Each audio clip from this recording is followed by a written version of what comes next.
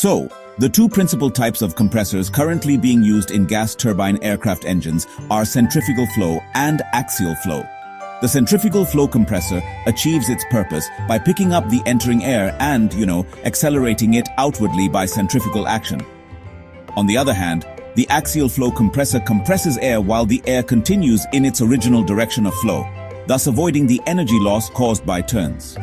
The components of each of these two types of compressor have their individual functions in the compression of air for the combustion section.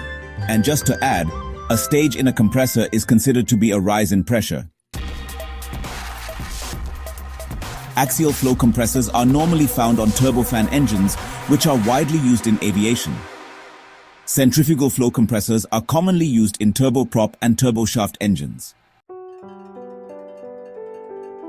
The centrifugal flow compressor consists of an impeller, also called the rotor, a diffuser, which is the stator, and a compressor manifold. Centrifugal compressors have a high pressure rise per stage that can be around 8:1. Generally, centrifugal compressors are limited to 2 stages due to efficiency concerns. The two main functional elements are the impeller and the diffuser. Although the diffuser is a separate unit and is placed inside and bolted to the manifold, the entire assembly, which is the diffuser and manifold, is often referred to as the diffuser. For clarification during compressor familiarization, the units are treated individually. The impeller is usually made from forged aluminum alloy, heat-treated, machined and smoothed for minimum flow restriction and turbulence.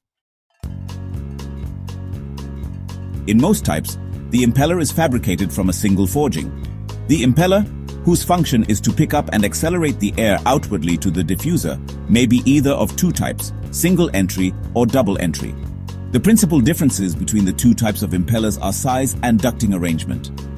The double entry type has a smaller diameter, but is usually operated at a higher rotational speed to assure sufficient airflow.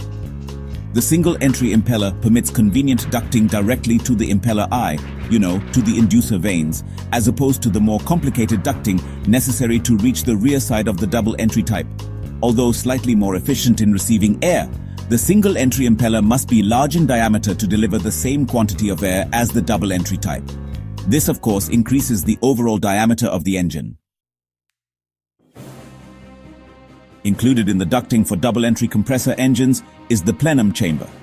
This chamber is necessary for a double-entry compressor because the air must enter the engine at almost right angles to the engine axis. Therefore, in order to give a positive flow, the air must surround the engine compressor at a positive pressure before entering the compressor. Included in some installations as necessary parts of the plenum chamber are the auxiliary air intake doors, also called blow-in doors. These blow-in doors admit air to the engine compartment during ground operation, when air requirements for the engine are in excess of the airflow through the inlet ducts. The doors are held closed by spring action when the engine is not operating. During operation, however, the doors open automatically whenever engine compartment pressure drops below atmospheric pressure. During takeoff and flight, ram air pressure in the engine compartment aids the springs in holding the doors closed. The diffuser is an annular chamber provided with a number of vanes, forming a series of divergent passages into the manifold. The diffuser vanes direct the flow of air from the impeller to the manifold at an angle designed to retain the maximum amount of energy imparted by the impeller.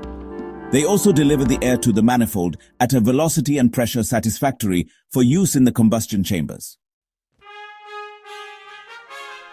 The compressor manifold diverts the flow of air from the diffuser, which is an integral part of the manifold, into the combustion chambers. The manifold has one outlet port for each chamber, so that the air is evenly divided. A compressor outlet elbow is bolted to each of the outlet ports. These air outlets are constructed in the form of ducts and are known by a variety of names, such as air outlet ducts, outlet elbows, or combustion chamber inlet ducts. Regardless of the terminology used, these outlet ducts perform a very important part of the diffusion process.